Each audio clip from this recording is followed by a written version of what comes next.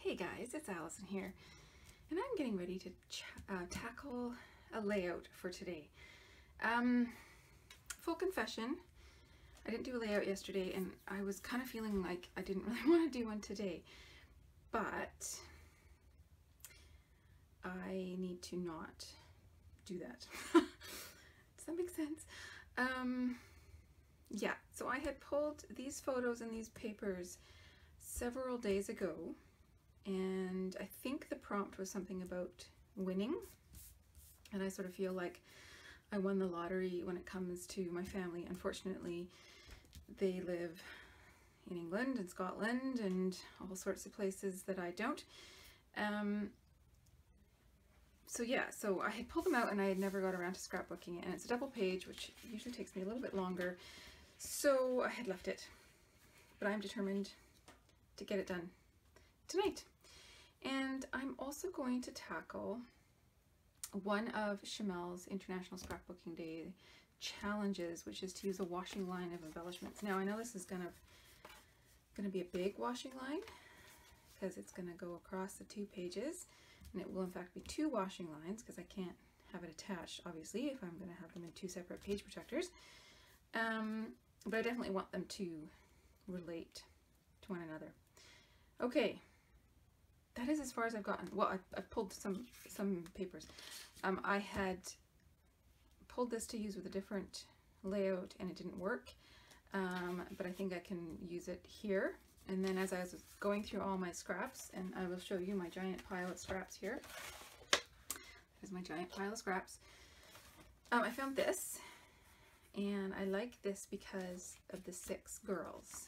These are all, they're all, what are they? They are 3rd cousins, because this is my 2nd cousin and his girls, his wife and his 3 daughters that are basically the same ages as my 3 daughters.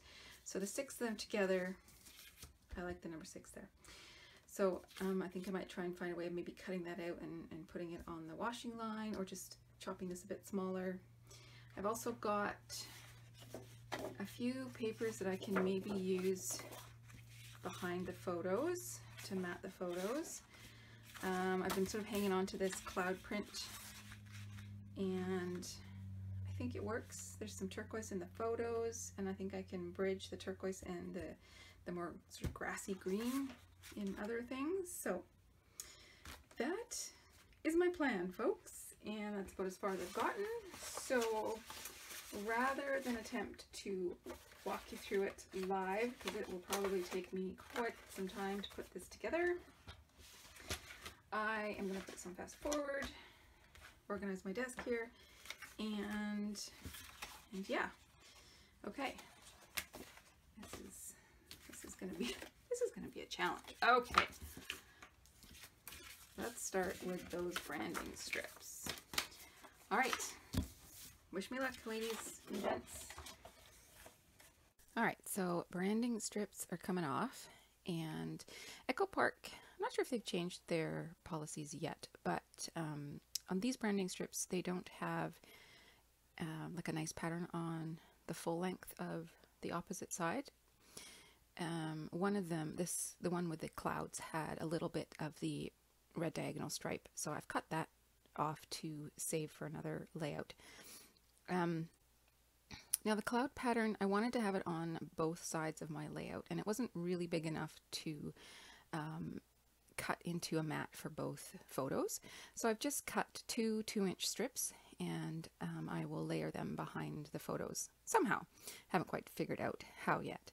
And then I initially was going to mat that large photo with the black pattern paper, and then realized that I could actually fit both of my 4x6 photos by overlapping one of them just a little bit. So that's what I've done.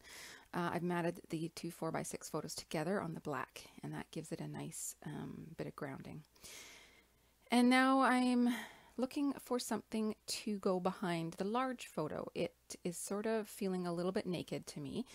So I'm trying to bring in some more blue, and what you saw me do there was just pull out my stack of blue papers. That's how I organize my papers, by color. And yes, I know a lot of papers have different patterns on the other side, but what I generally do is I pick the pattern or the color that I am most likely to use, and I put that facing up on my paper racks. So I've pulled out 3 different blue options, that sort of turquoisey wood grain, which I eventually rejected for this blue excuse me, heart pattern from Bella Boulevard.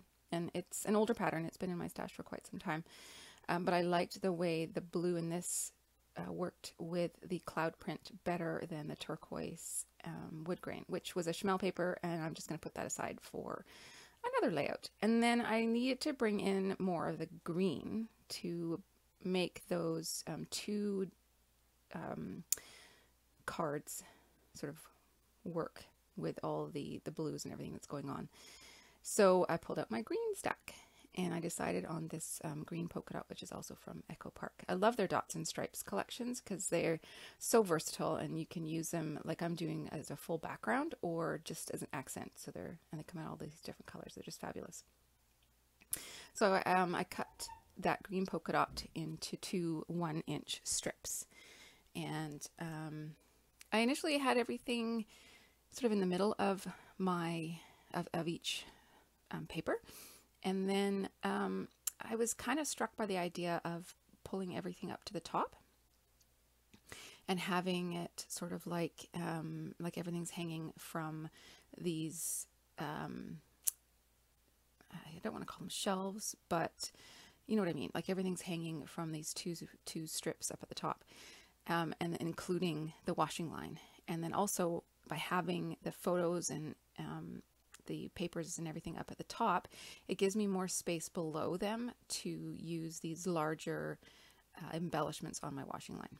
So now I'm just trying to get my cloud print lined up properly. And I've overlapped it a little bit so that I have a little bit of the red showing on the outer corners, but the green goes all the way across the 12 inches. And now I can get everything else in place. And I was about to put that blue down, and it's blue against blue, and it needed a bit more weight. So I have enough of the black to add a little bit of black behind it, and that also helps keep everything cohesive. So I've got the black on both sides. But I like having that larger picture. I mean, it is a larger picture, so obviously it's going to bring more attention to it automatically. But the subject matter which is my 3 daughters and their 3 cousins, I kind of want to bring more presence to that because that was a really cool aspect of our trip.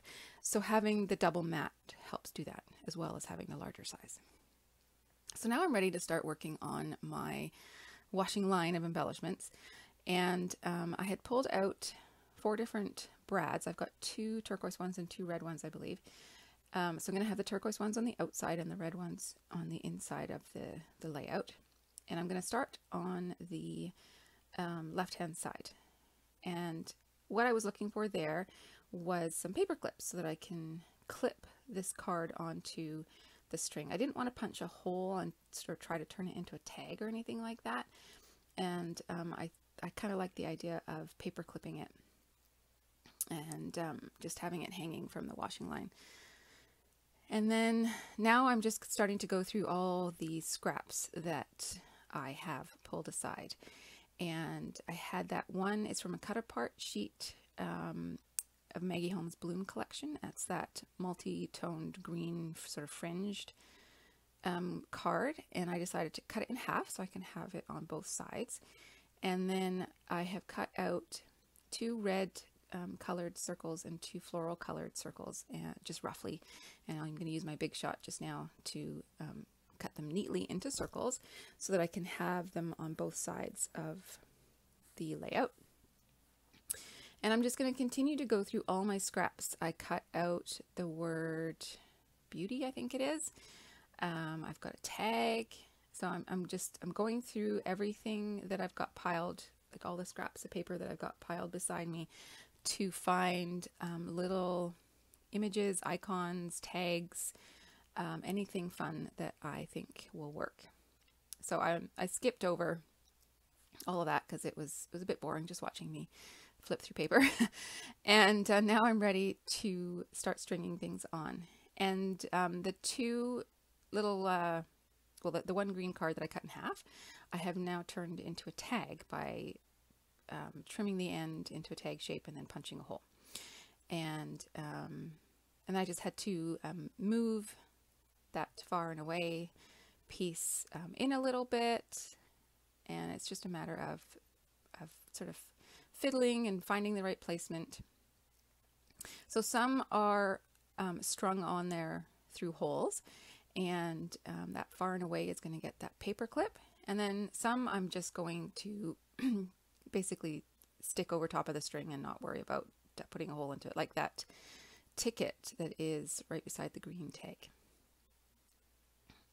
I thought maybe I can add more journaling onto that if I need it, or I can just put embellishments on it and not worry about it.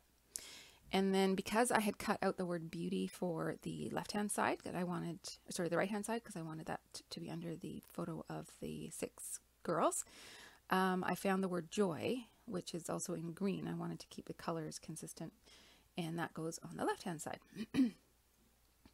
And now I'm ready to work on my washing line for the right-hand side. And I hadn't punched the holes for the brads at the same time as I had punched the other, because I wasn't sure if I wanted to have it span the whole width of the page, or if I wanted to have it just underneath the photo.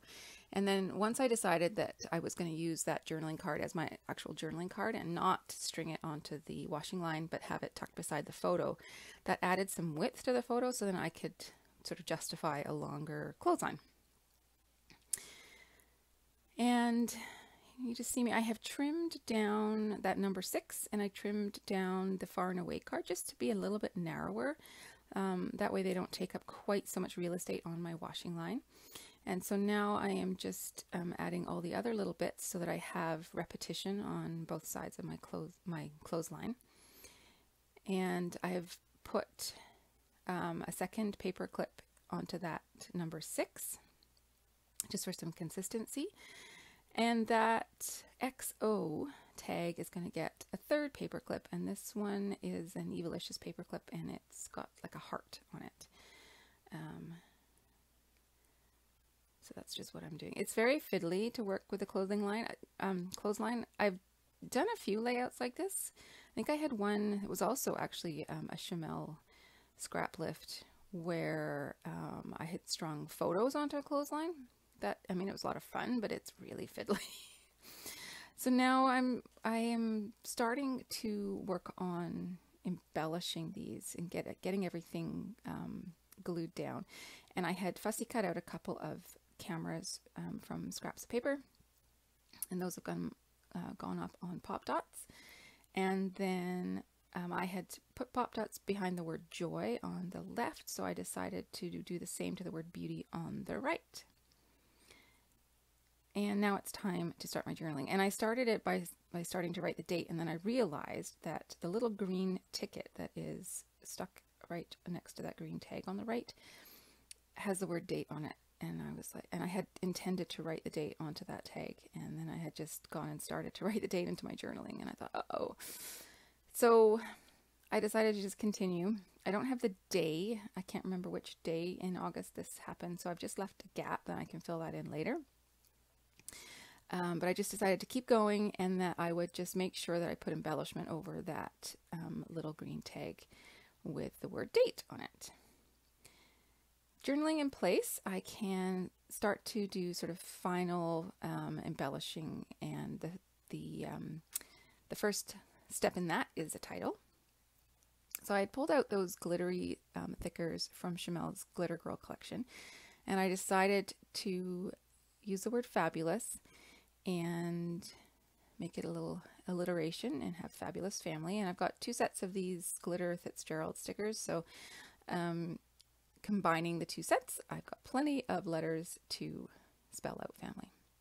And now I have pulled out basically all my sticker sheets that I have sort of set aside for this album, and I'm just looking for things that I can add to my clothesline to sort of fill it out and make it a little bit more special. Everything before this was paper, so adding the texture of stickers is like a new texture, And then once the stickers are in place, I can look for other things. And you can see it's quite a fiddly process. So I've gone through quite a few of my sticker sheets. I've put a few just above my layout there that I want to work in. And then these sheets have a lot of banners on them, and quite a few of them actually have holes in them, which I sort of feel like I should have looked through these stickers before I started the layout so that I could have actually strung them onto my clothesline while I was going. But I didn't want to have to take it all apart and try and get those on the actual strings. So I looked for ones that didn't have a hole, that were just banners. And then I've got flowers and a couple of butterflies as well, just stuck to the top of my layout, waiting to find proper homes. On that same sheet of the glitter word stickers are some stars, so I decide to pull some in. I'm using the bigger ones on the left so that I can pull that turquoise glitter over to the left hand side, and I've put a few little ones on the right. And now I'm just trying to find homes for all these stickers. So I've put one heart on each side of the double page layout, and one flower on each side of the double page layout, and then finally one butterfly on each side. And I put both of them on pop dots so that I can move them around until I figure out which side they need to be on. And this butterfly is a little bit bigger, so it does a better job of covering up that word date that I was looking to cover up. So that one goes on the right, and then the smaller one on the left with a large glitter star. And nothing is finished without some enamel dots, so I'm looking to see what I have. I pull out that set of sort of jewel strips to see if that would work, but it's not quite right. And I found a set of green enamel dots that will help pull out the green more. So I'm just scattering them around. No real rhyme or reason to where they have gone on my layout. I did sort of entertain the notion of putting some enamel dots up at the top left corner of the layout, and then I really felt like I just needed to keep all the embellishment in these clothing lines. So that's what I've done. Really the only embellishment outside of the clothing line is the title. I put that one glittery star next to it. So there you go. Finished layout, close-ups of the right-hand side and the left-hand side. And you can see all the different bits and pieces that have gone into these clotheslines. It's a lot of fun. It is quite finicky, like I said, but I think the result speaks for itself. It's quite stunning, so much to sort of look at, and quite a bit different from my normal double page spread, which are usually more minimal. Well, thank you so much for joining me, and I will talk to you again soon. Bye bye.